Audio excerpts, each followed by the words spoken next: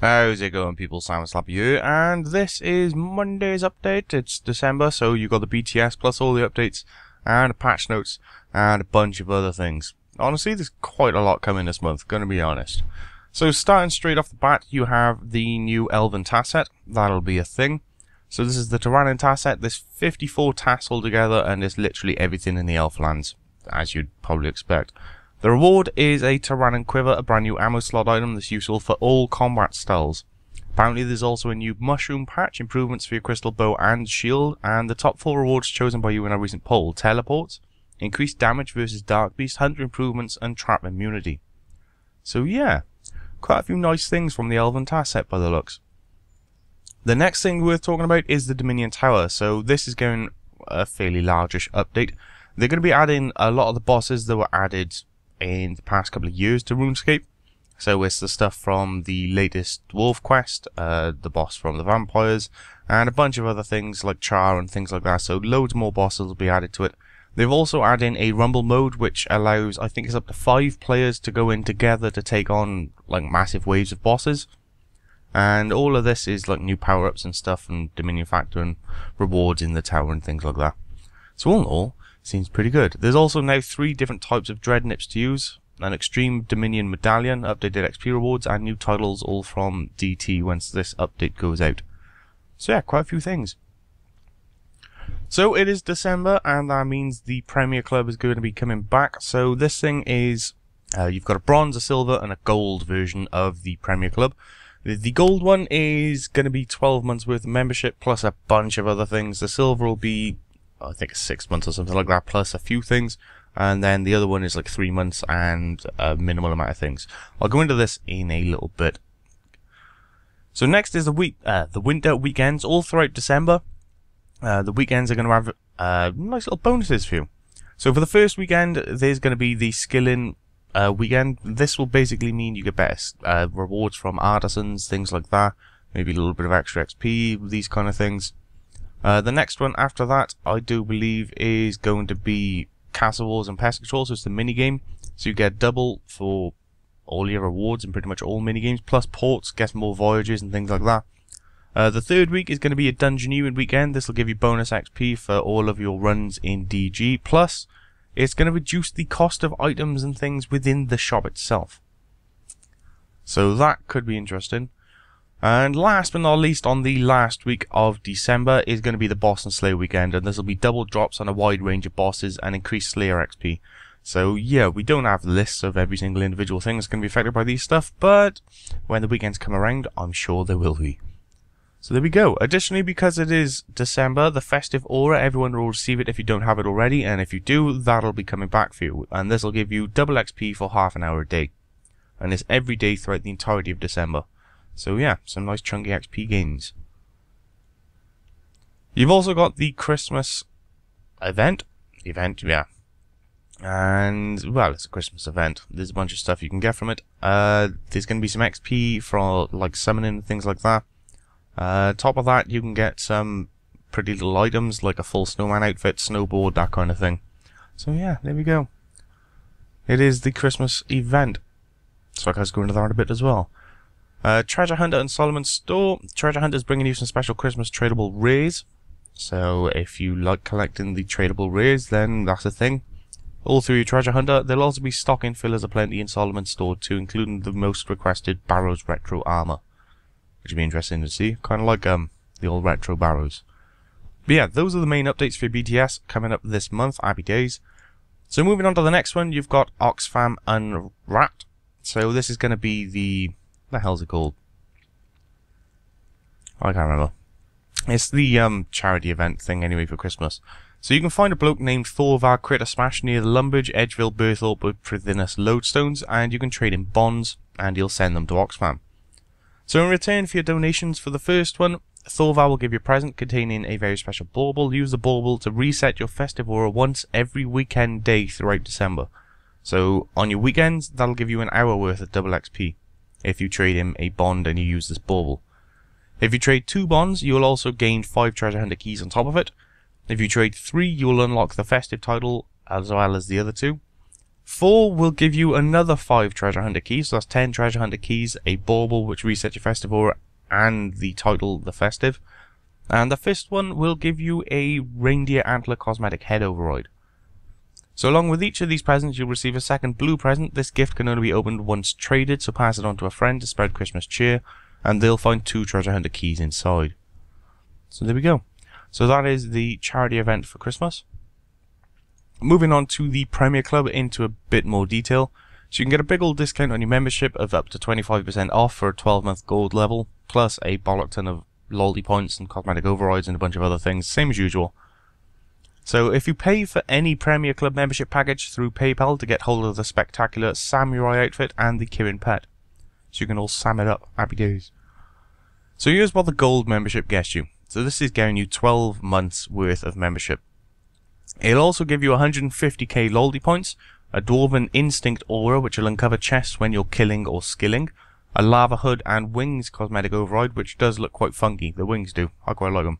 Onyx and grey skin colour options, plus 1 treasure hunter key per day for 3 in total, lava hawk pet, access to VIP worlds and forums, exclusive chat and forum badges, gold Premier Club Q&As with developers, samurai armor cosmetic override set only if you pay through PayPal, and it's the same with the Kirin pet, only if you pay through PayPal. So there we go. So if I go to this, hopefully I can tell you what is in the bronze and silver. So here we go. So your bronze is 3 months membership plus 20k bonus loyalty points. You'll also gain the lava hood and the aura Dwarven Instinct. So you activate the aura for an hour a day and find hidden chests on your adventures whilst you're stabbing stuff in the face and whatnot. Additionally, also if you pay PayPal any of these, you will gain the Sam and Kirin outfit, but whatever. Moving on to the silver, this will get you 6 months membership, 50k loyalty points, the lava hood, the Dwarven Instinct, and the additional treasure hunter key per day, plus the grey skin colour. So there we go. Those are the 3 options for you. So gold, silver, bronze. Just for the prices, the gold is £52.50, the silver is £27.50, and the bronze is £14.50. So yeah, that's the thing. So last but not least, we have the epic patch note to do, as it is Monday, so, you know, patch notes and all that. 1st of December. Ooh. Christmas coming, people. Christmas. There's quite a few patches, gotta be honest. So starting off then, we got the graphical stuff. Ariana now has the correct chat head during the Heart of Stone quest. The drawers in the Witch's house will no longer change colour when opened. Several wall-mounted candles have been moved upstairs in the Varrock East Bank. Several wall-mounted swords and shields have been moved closer to the wall in the Varrock Castle's courtyard. A rogue black square hanging around the Alcarid Palace has also been removed. A stretching issue with the Crown of Loldy 3 years have been resolved. A palm tree on Abatol is no longer split in 2 and floating. That's probably a good thing. A one-sided window has been removed from the Player Imports workshop. Fix some bloom issues on water and the strange device found during Nomad's Requiem. A graphical issue has been corrected in the Elemental Workshop. Some minor clipping in Gudrick's house has been fixed. Apprentice Clara's stretching issues have been addressed. And a small graphical issue with a tree stump has been fixed near the underground pass.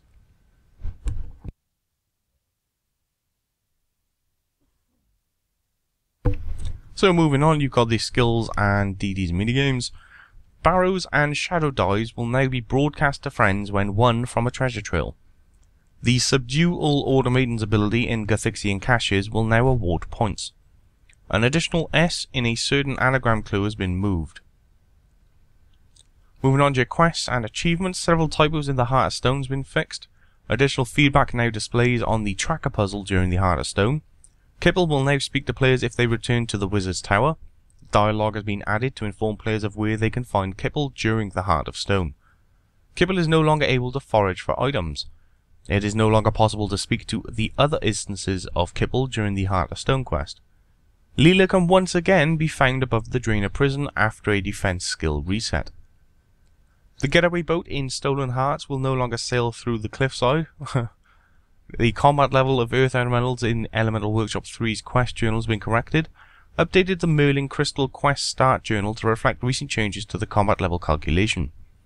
The cultist combat level in the Haziel Cult quest journal has been corrected. The Grand Candle achievement will no longer complete if the player attempts to buy a candle but fails due to a lack of money. Isn't a candle like 1p? That's impressive. Tin ore no longer counts towards the basic mining challenge to mine copper ore. And moving on to the miscellaneous, the Disruption Shield spell now shares the same effect in PVM situations. That's quite nice. Players who completed the Thanksgiving 2014 event can now use the Turkey Herald Cape? Herald. Okay, now, come on, son. Goliath gloves now have a base accuracy value of 1694 and are correctly counted as a two-handed weapon for the strength value. The Voice of Seven Stones in the Max Guild now update correctly. The tick box to load the Beast of Burden presets alongside your bank presets is now unchecked by default.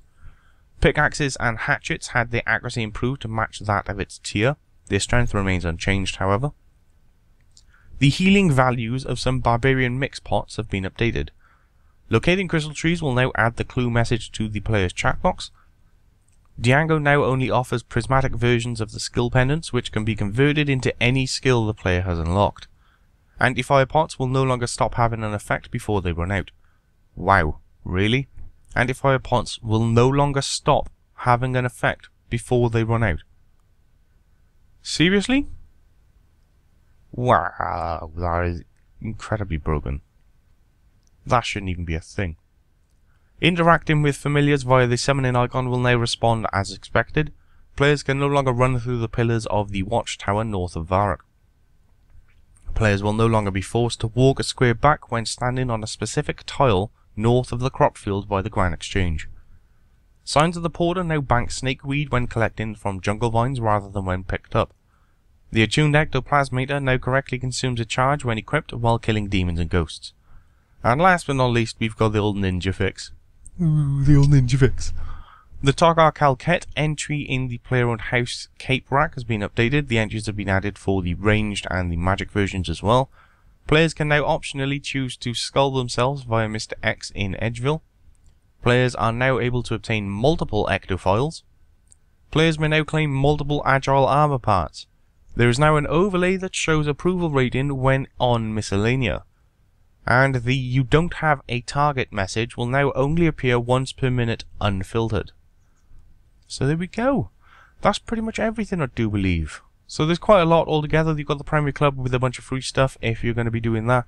It's cheaper than usual than buying your membership, although if you use bonds it's not particularly going to bother you. The charity event's going on, so 5 bonds gets you everything you can from the Oxfam Unwrapped charity event for December. So yeah, if you've got the bonds and you don't mind donating to charity, then that's a thing. You can get some nice rewards from that. Then you've got the Christmas event, which is, well, it's Christmas event. And then all of the BTS for this month, including all the bonus XP weekends and double minigames and other things and stuff. You know what I mean?